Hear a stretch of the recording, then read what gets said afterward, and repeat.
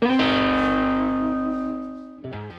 superstars, welcome back to one of my autograph videos where I create some art of a sports ball player and bug him for an autograph. We haven't done a digital piece lately, so I'm pretty excited about this one, and it's my very first private signing, and it's of my new BFF, Mr. Jason Kipnis. I've mentioned it a few times, but my favorite autographs to get are these digital pieces in person, and obviously I can't do that right now. Private signings have really taken off through this whole pandemic, and if you're not familiar with the concept, companies will host ball players or celebrities and you can send in your items to get signed for a fee.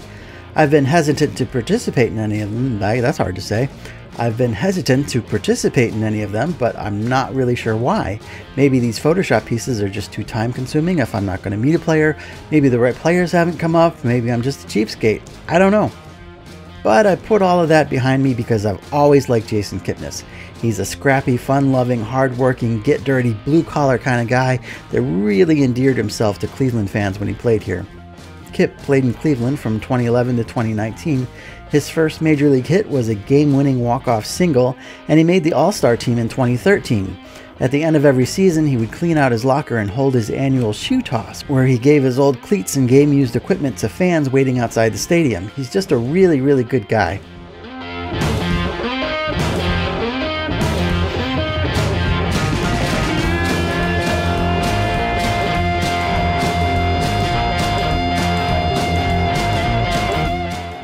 I think my favorite Kipnis memory would have to be his home run in Game 4 of the 2016 World Series.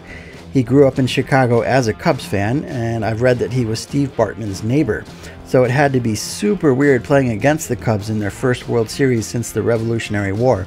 And extra super weird to hit a 3-run homer as a visiting player at the friendly confines.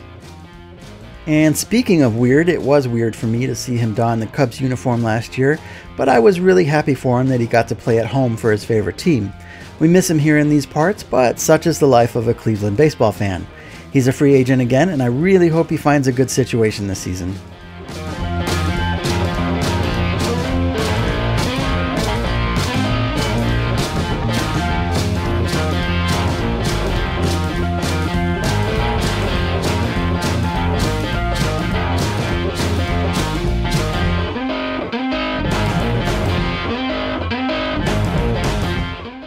And there's Dirtbag, getting all dirty like he's Pigpen from the Peanuts cartoons. I like it. I'm sending this off to Trove Sports Den. Let's see how this goes. What do we got? Ooh, nice. These look great.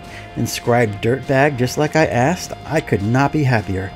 He even wrote me a little note. This is awesome. Thank you so much for the copy. Your new BFF, Jason. I gave him a copy too, so that's really cool. A little extra interaction kind of makes up for this not being an in-person signing. I should stop being a doofus and do more of these private signings. I want to thank Mr. Kipnis, I want to thank Adam at Trove Sports Den, and I want to thank you guys for watching and listening to me ramble. Like, comment, subscribe, yada yada yada. Stay safe, stay healthy, and we will see you in the next one.